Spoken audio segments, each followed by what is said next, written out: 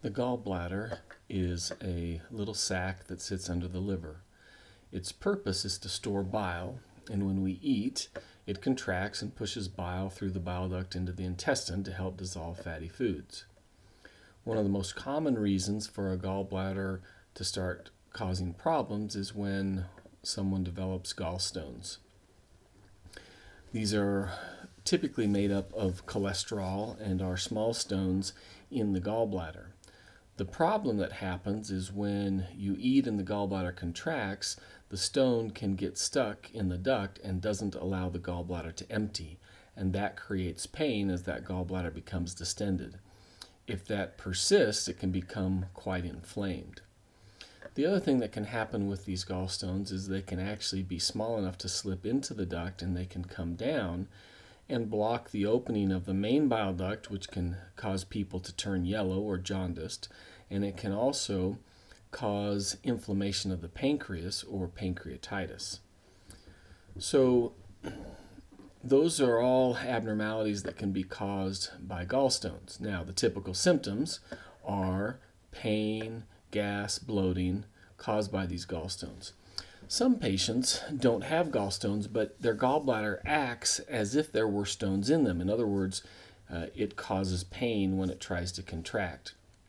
A HIDA scan is a test that we do to try to determine if that's going on. And if the HIDA scan is positive, in other words, if the gallbladder is not working very well and or it's causing those symptoms when it's stimulated to contract, then the data shows that taking out the gallbladder will be beneficial. Now, if there are no stones but the HIDA scan is positive, it's helpful about 85% of the time. So that leaves a small percentage of patients in which removing the gallbladder doesn't help the symptoms, and then it can be caused by a variety of other things in this area: the liver, the pancreas, the stomach, the small intestine, and often a gastroenterologist is employed to help figure out what else is going on. As mentioned previously, if the the bile duct gets blocked, it can cause jaundice. Cholangitis just means when there's an infection in the bile duct. Gallbladders can sometimes perforate, which means get a hole in them. That's a pretty uncommon thing, and people are using pretty severe pain if that were to happen. A fistula is a communication between the gallbladder and the intestine. Happens right here in this area. That's another rare complication that can happen, but would be a reason for removing the gallbladder. Pancreatitis: anytime somebody gets pancreatitis because of gallstones, we recommend that the gallbladder be removed so they don't get pancreatitis again in the future. There's a pretty high chance of that happening. And then rarely, gallbladders can have cancer in them as well and thus require removal. So the procedure is typically done laparoscopically. That means we make 4 small incisions, use a camera and some instruments to come in and see the anatomy. We typically place some clips across the duct here from the gallbladder and then remove the gallbladder from the liver. Risks of the operation are general risks. That means risks that happen in any operation. So blood clots in the legs or that can go to the lungs, pneumonia from not taking deep enough breaths, heart attack, stroke, bleeding, infection. Specific to this operation, in our group there's about a 1% chance that we won't be able to do the operation laparoscopically, but we would have to do it as an open operation or a large incision. That can happen because this area is really inflamed, the anatomy is abnormal, the stones are stuck in the duct, some bleeding issues there. So there's a few reasons why that could happen, but as mentioned, it only happens about 1% of the time in our group compared to about 5 to 10% nationally. There's a risk of bile leaking. Bile can leak from the liver or the bile duct. Often, if it's going to happen, it'll be from the liver, and it usually happens about 3 to 5 days after surgery. Someone would develop severe abdominal pain.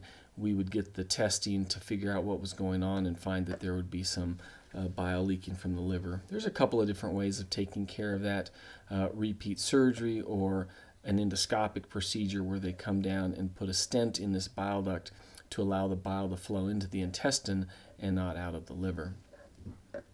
A retained common bile duct stone, that means a stone that is down here in the duct. We routinely, during the operation, put dye into the bile duct and take an x-ray. That helps us identify the anatomy.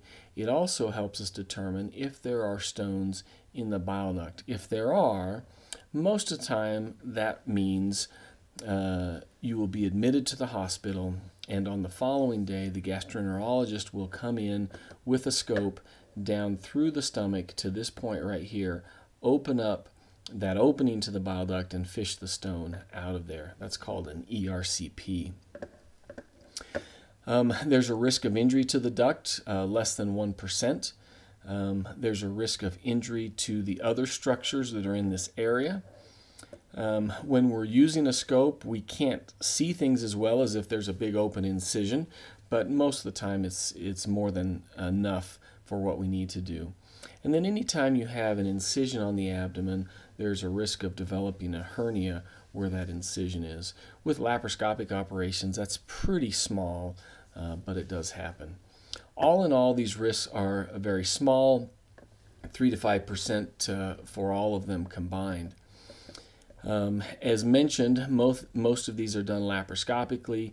Patients usually go home the same day, and then we recommend light activity for 2 to 3 weeks until fully recovered. If we had to do the open operation, you would typically spend some time in the hospital, and your activity would be restricted much less. So, what are alternatives to surgery? Well, one is what we call medical management, and that is primarily watching your diet, what you're eating, avoiding foods that are triggering symptoms, because that's usually fatty, greasy foods, and then using pain medicine as needed to get through those episodes. Typically, once the episodes have started, they're going to continue, they're going to become more frequent and more severe, and so it's usually going to result in surgery at some point.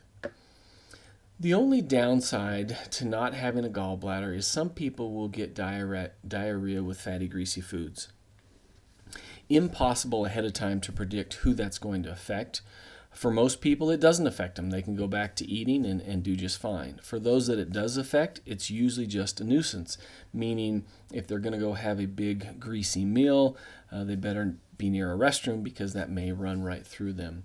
About 1% of the time, we'll get patients who, it doesn't matter what they eat, it all seems to run right through them, and then we end up using medications to help control that. So that is gallbladder disease and cholecystectomy, which is the technical term for removing the gallbladder. If you have any additional questions, please be sure to ask your surgeon.